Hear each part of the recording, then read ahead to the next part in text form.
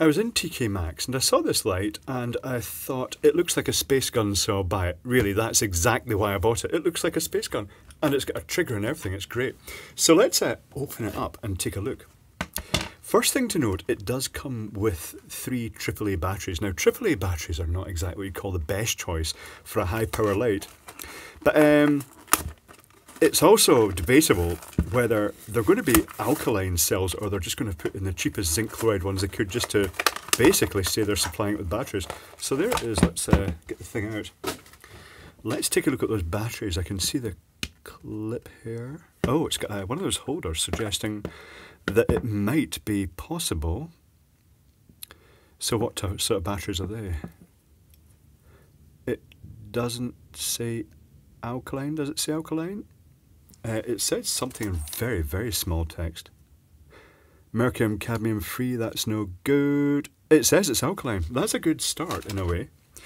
I wonder if this will actually accommodate a lithium... Oh no, it's not going to accommodate a lithium cell because it's the double spring contact. That's a bit crap. Oh, not to worry. Can you put it in the wrong way round? Can you put it in the right way round? It's all gone wrong already. There it goes. So it's got a trigger to actually fire the beam, which is quite a bright beam. It's focusable. That's very loose. That is just not, there's no friction to that at all. It just spins. And then I think this is a locking switch for eating the battery faster. Okay. Good start.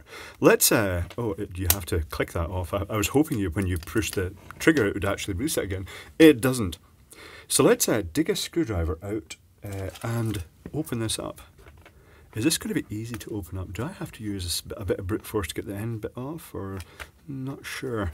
Let's pop this open. What I'm really looking for here is whether it's got any active current limiting circuitry. I've got a horrible feeling it's not. I think it may be relying just on the internal impedance of the cells to limit the current. That may be one of the reasons they've used the AAAs. We can ever live in hope that it might contain some sophisticated circuitry. Ooh, it's kind of opening, but not really opening. It's not going to open until I've got this end off. Can I get the end off this? There's a sort of retaining ring. I don't know if this just... Am I going to use brute force? It's making crunching noises. That's the thing clipping back together. No, that's not coming off, is it? Maybe I have to release it with this ring. What can I do for that? Along those pliers.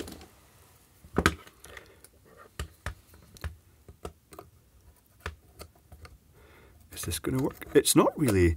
It doesn't even feel like a proper... In fact, that may require a special tool, because that is an aluminium locking ring in there. That's quite annoying. It feels like it needs to be a 6-sided locking ring removal tool.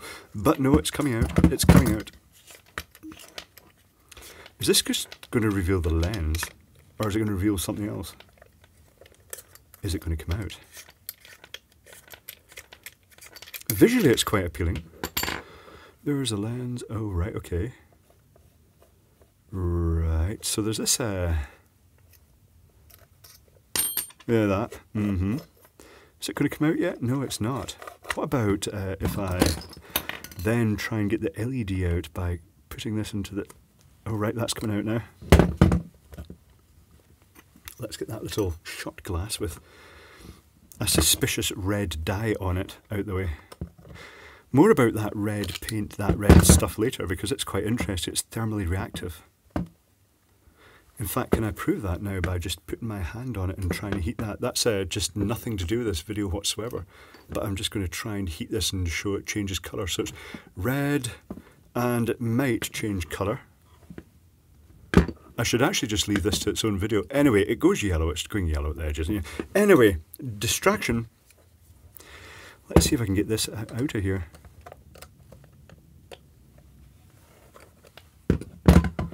Not that it's actually coming out terribly easily. Oh, it is now. Right, can I get it out yet? Yes, I can. Does it have more screws? Oh, it's got a little plug. That's a nice feature. Does it have anything else? Not really, no. So, a couple more screws, and this should come apart completely.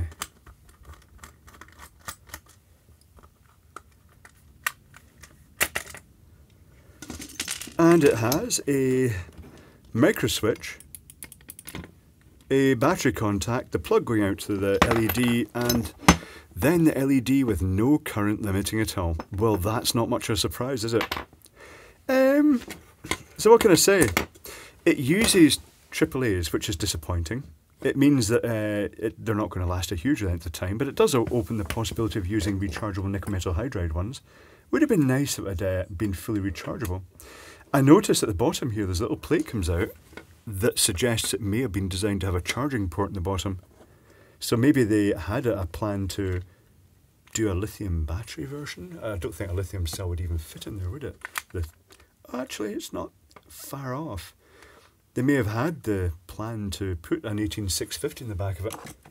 But yeah, so that's inside the Rolson, whatever it's called, 3 watt Z5 focus spotlight. It's really just 3 AAAs, a micro switch, battery contact and the LED, and that's it, and quite a complicated assembly.